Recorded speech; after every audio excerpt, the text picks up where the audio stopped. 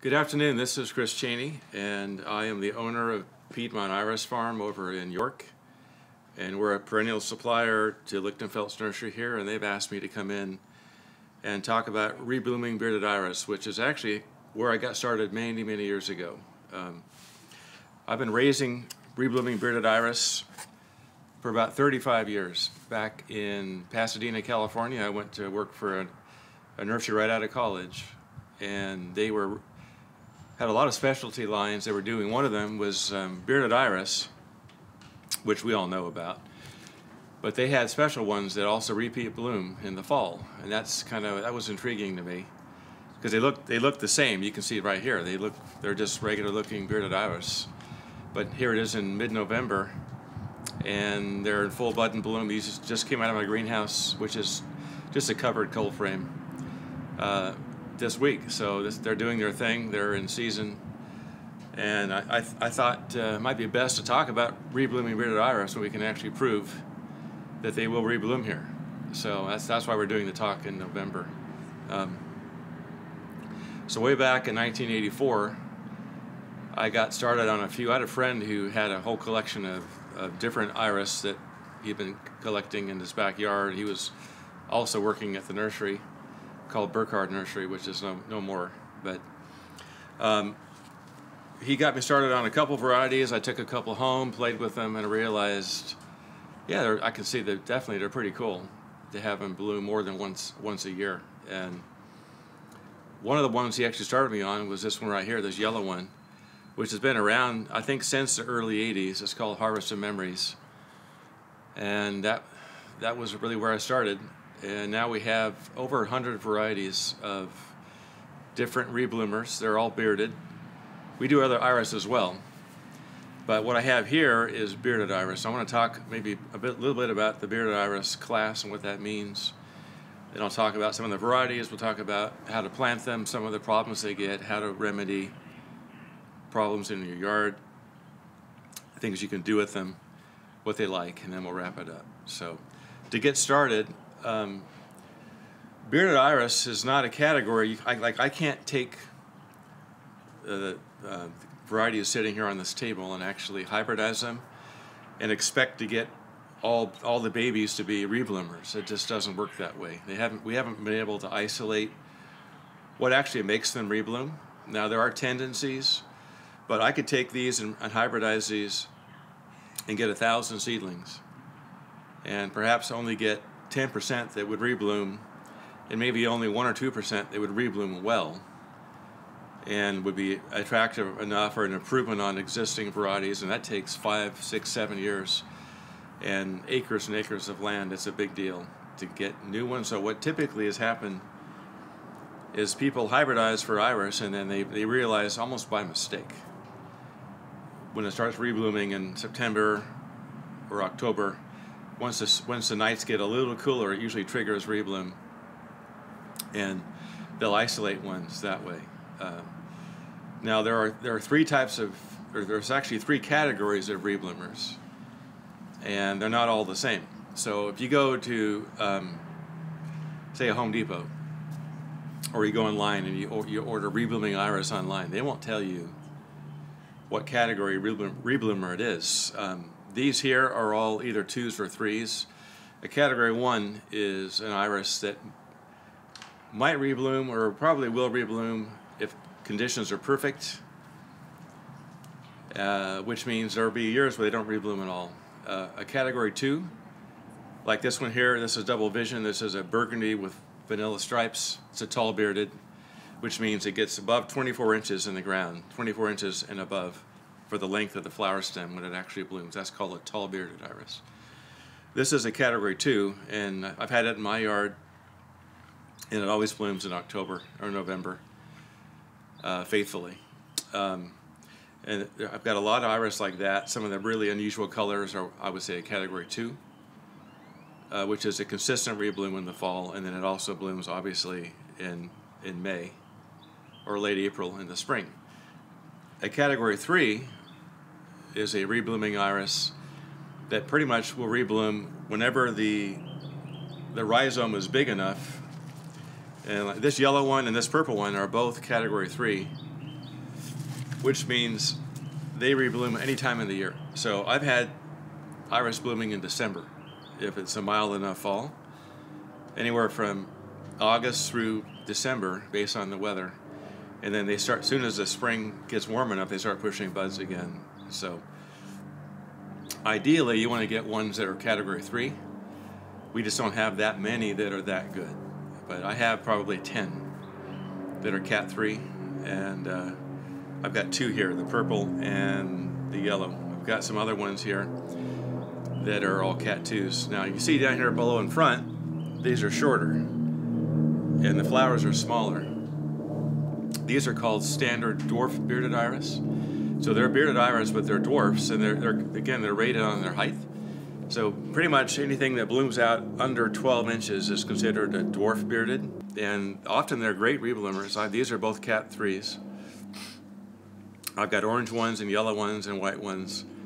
And I like these around my trees. I've got them around my dogwoods in my front yard that really, really show off, and they form really, really thick clumps when they bloom. You just get a solid mass of blooms in the spring, and you get sporadic bloom in the summer even. So the standard dwarf bearded, there's 2 examples here. This white one, is actually what's called an intermediate bearded. This is called Loho Silver, and that's a 15 to 18 inch when it gets going. And this is a cat 3 on steroids. So this white one here, Loho Silver, pretty much blooms nonstop, except for the dead of winter when it's too cold and we start getting hard freezes, it'll shut it down.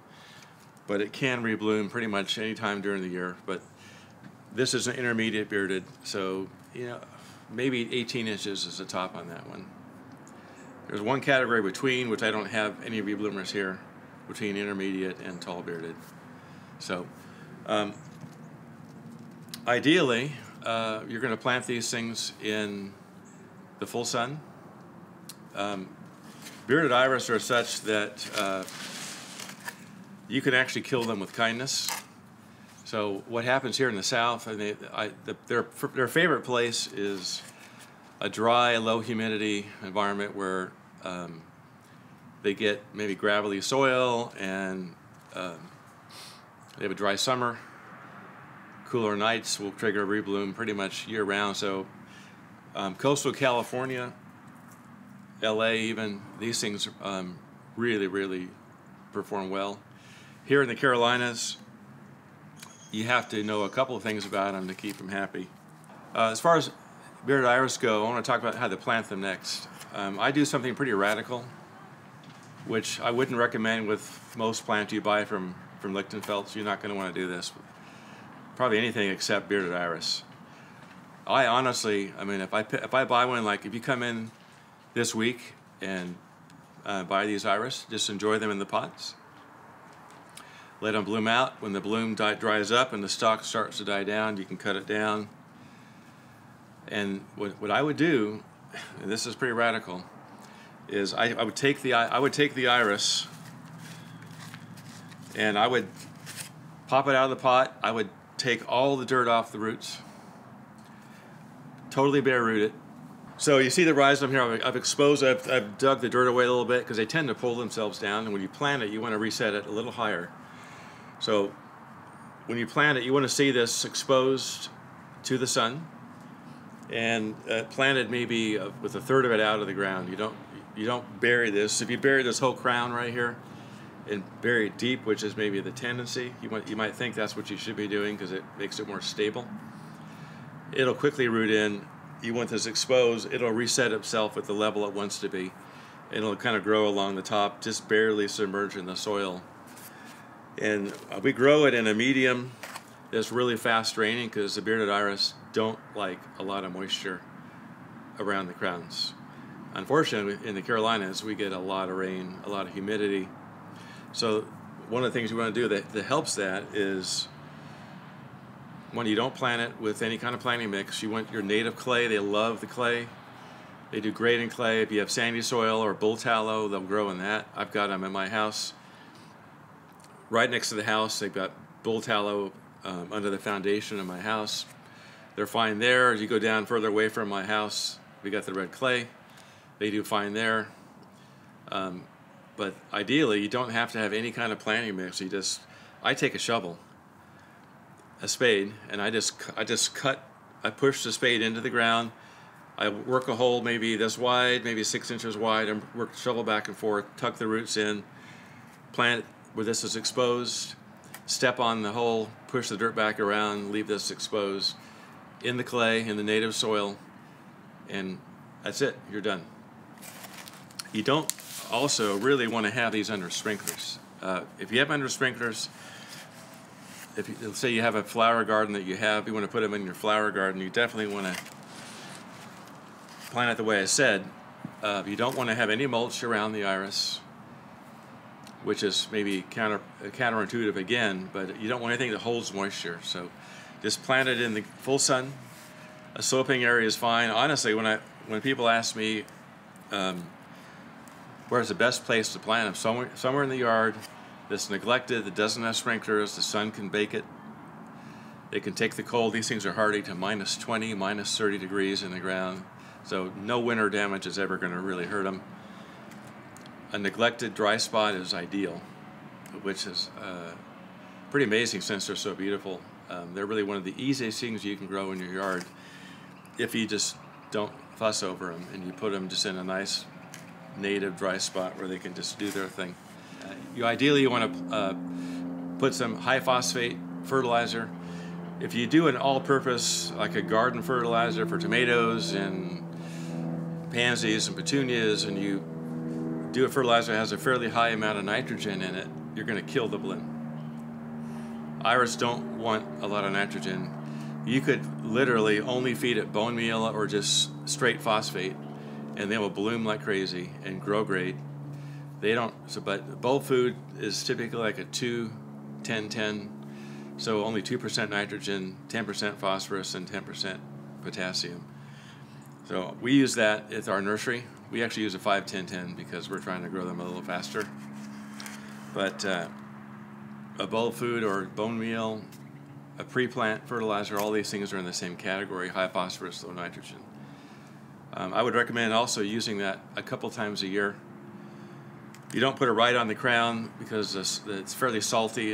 It can damage the rhizome and the crown of the plant. So sprinkle it around maybe 6, 8, 10 inches away from the crown of the plant. The water will take, and the roots will find the nutrients. You don't have to have it right on top of the plant. So as far as planting them, that's pretty basic. Fairly easy, but if you take the step to bare root them, you may think you're going to lose them or they're going to stress, but in 2 months' time, they'll be better off and beyond what you would have had if you try to take the root ball and keep it nice and perfect and plant in the ground. It'll grow, but very quickly it will actually grow faster, the way I've described it.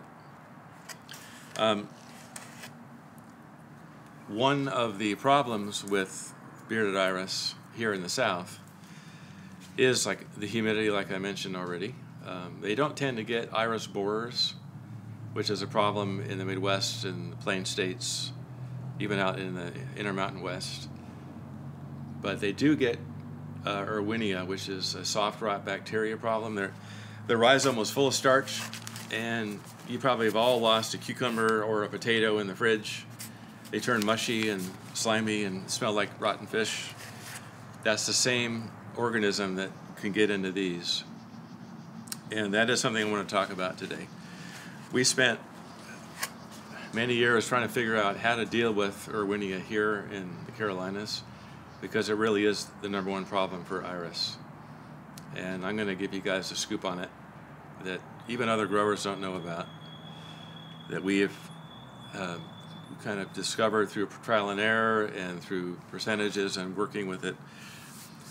And for a person who is at home and you can't get the product we get, which is a commercial grade bactericide, all you got to do is go to CVS or Harris Teeter or Publix and get a bottle of peroxide, hydrogen peroxide.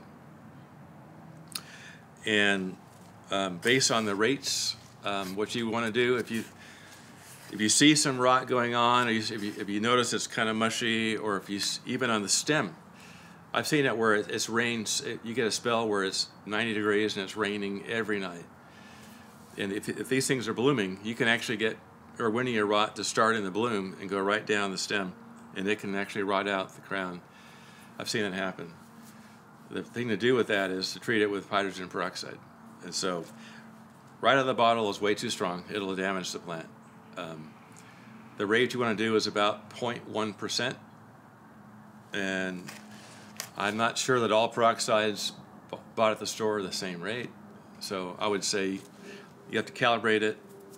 My peroxide in my bathroom is, I think it was 3%.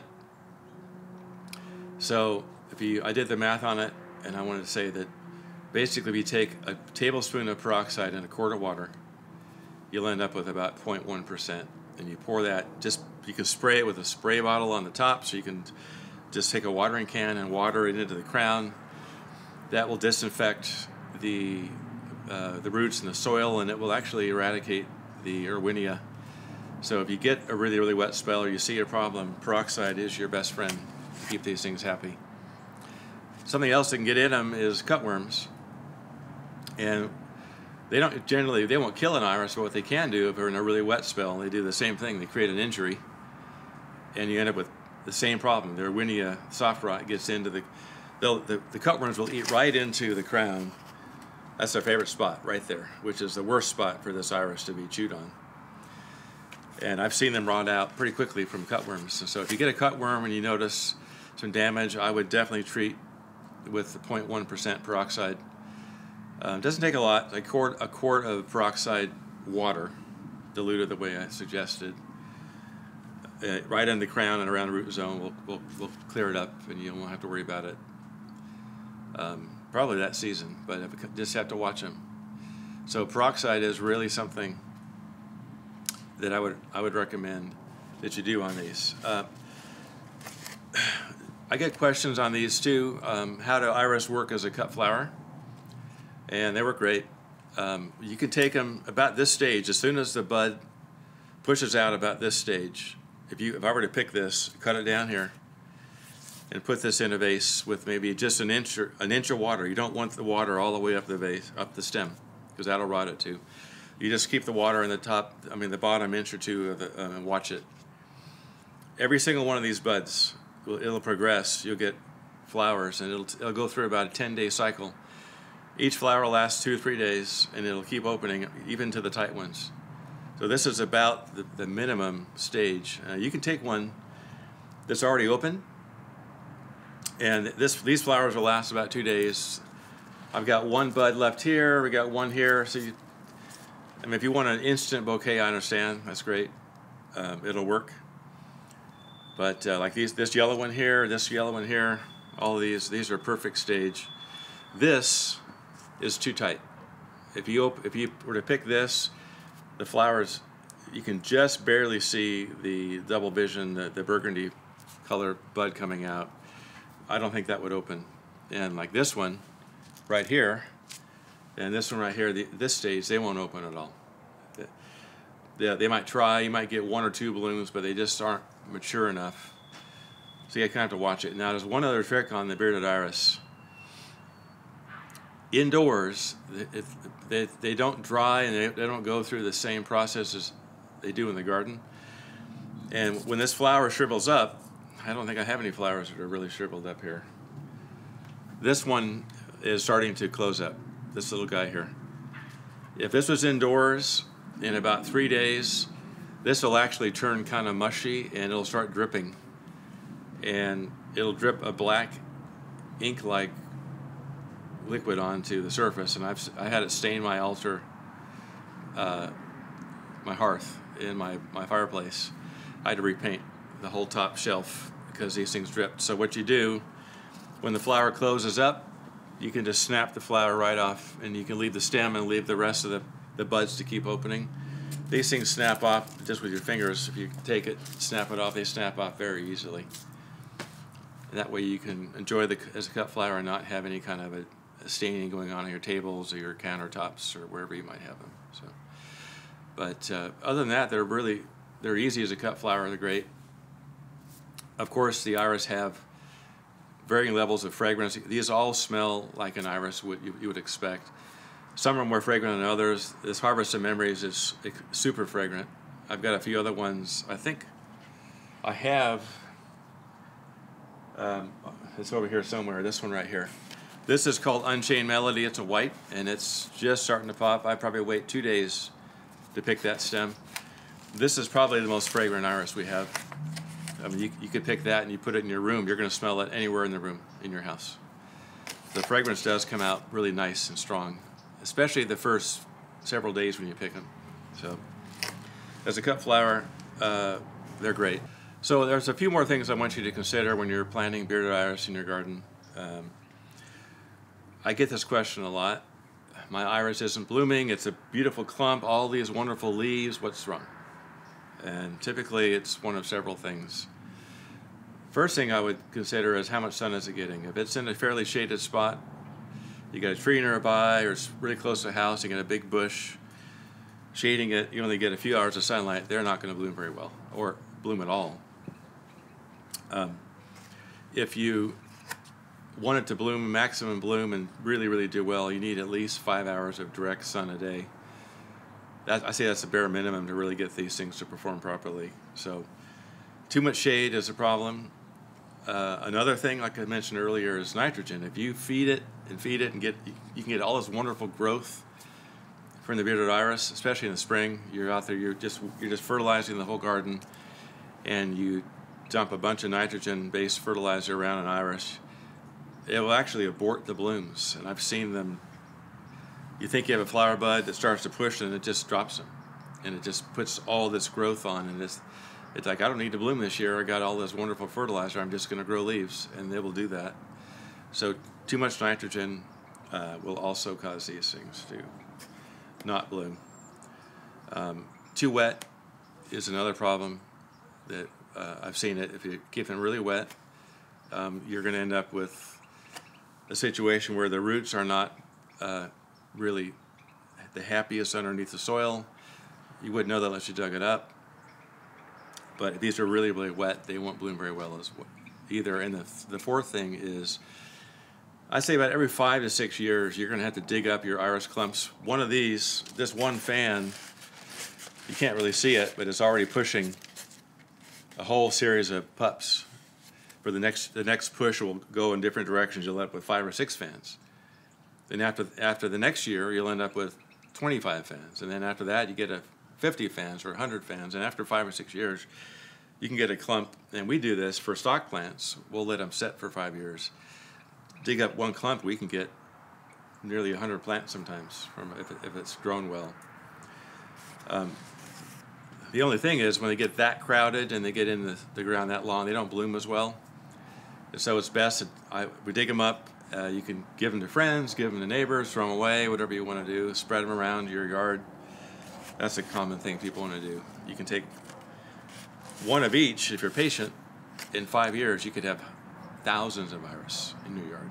You take 10 different plants, one each, you get up with 1,000 iris in 5 years if you are on top of it. So when they get crowded, what we'll do is we'll dig up a whole clump and take the best, 3 really strong fans that haven't bloomed yet, and plant them all facing out in a triangle, and then just replant in the same spot, and then start over again. Dig them some bone meal, give them a lot of phosphorus, and the whole process will start over. You could even just take one fan. But being too crowded and being in a spot for a very long time, you end up, the bloom will start to decline. It's like, why aren't my iris blooming? Well, they've gotten just too crowded. So it's okay to dig them up and be rough with them. Now, the books will tell you to do that in the summer. Iris hybridizers, mail order places where you buy iris online will typically ship about July 1st through about August 15th, maybe late August, and then they're done. So you might think, well, the best time to dig my iris is in July. And I found here in the Carolinas, because of the humidity and the rainfall and the high heat, Erwinia, which is the bacterial soft rot, which again is the #1 enemy of iris here, is just raging. It's the ground, the plants, the entire environment is full of Erwinia because of the environment here is so humid and wet. It just is loving it. It's breaking down plant material all the time. It's doing its job. And so we've actually had problems with that. If you really want to dig your iris in your garden and you just have to do it in the summer, I guarantee you're going to have to use the peroxide. And maybe even every week or so until the iris will heal. So what we do, and I've tried this out just to experiment, none of the books say to do it, but we dig them up in the winter. Or even once we get a few nights in the 30s, the Erwinia will actually go to sleep. And it's the same reason that you're going to prune your fruit trees, your roses, your grapevines, why you're told to prune them around Christmas time or first of the year, because it's been sufficiently cold enough that the Erwinia goes dormant. It completely goes dormant. It won't infect anything. So what we'll do is we'll dig them up, and we've divided iris in January. And I don't have to worry about treating them with peroxide because the Erwinia is dormant, and we just cut them. You shave them with a nice sharp blade, get a nice smooth cut. We'll put them right into a pot again, and make sure they don't freeze too hard. We'll keep them covered in greenhouse or cold frames or with blankets on, but we don't lose anything. We could plant thousands of iris and not have one iris rot. Where if we do it in the summer, we're going to be fighting the rot and the decay continually. So when you do get to the place where you want to divide your iris, I would recommend you doing it in the winter. It wouldn't hurt if you dig them up, slice them, set them on your kitchen counter or your garage for a couple of days to give the cut a little bit of time to heal, but you don't really have to if you do it in the winter. If you do it in the summer, I actually recommend you cut them, bare root them, leave them sitting on the garage shelf or even your kitchen counter for about a week to give that cut sufficient time to callus off and dry off so that it's much less likely to rot. But again, you can cheat the whole system by using peroxide. So that is the trick.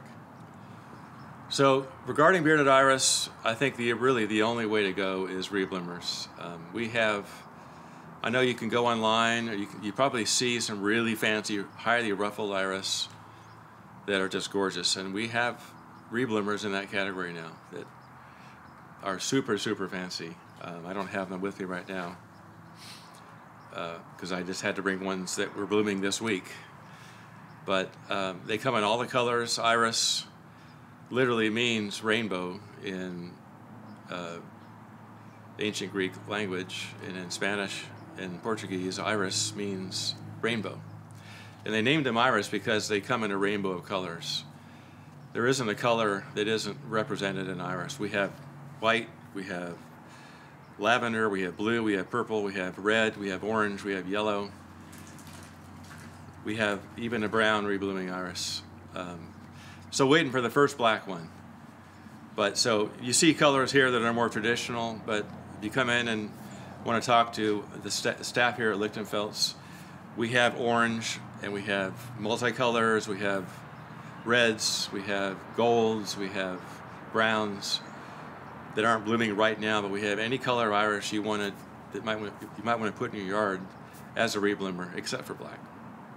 So be sure and consider bearded iris, reblooming bearded iris in your garden, and I appreciate you watching this video. Thank you.